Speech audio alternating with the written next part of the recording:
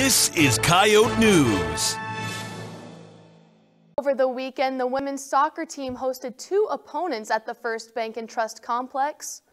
The Yotes welcomed Summit League newcomer St. Thomas on Friday, but the welcome didn't last long, as USD's Tiana Moore recorded a goal in the opening 10 minutes of play.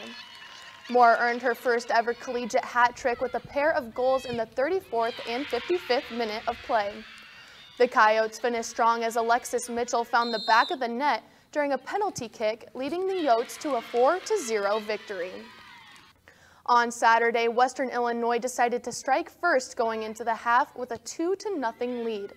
The Yotes battled back in the 76th minute with an Alexis Mitchell goal, but the Leathernecks defense helped them claim their first conference win of the year. The Coyotes hope to bounce back in Oklahoma against Oral Roberts on Friday.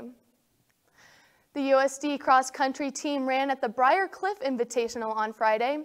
The men's team finished on top of the 8-team field with 4 runners finishing inside the top 10.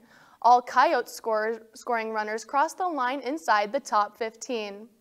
Murga Gameda and Charlie Babcock had a 1-2 finish for USD, with Sioux City native Gameda gaining his first ever collegiate win at his home course.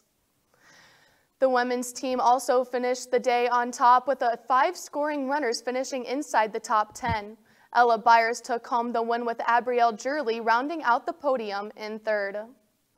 After the weekend sweep, the cross-country teams are taking the week off to prepare for the Bradley Pink Classic on October 15th.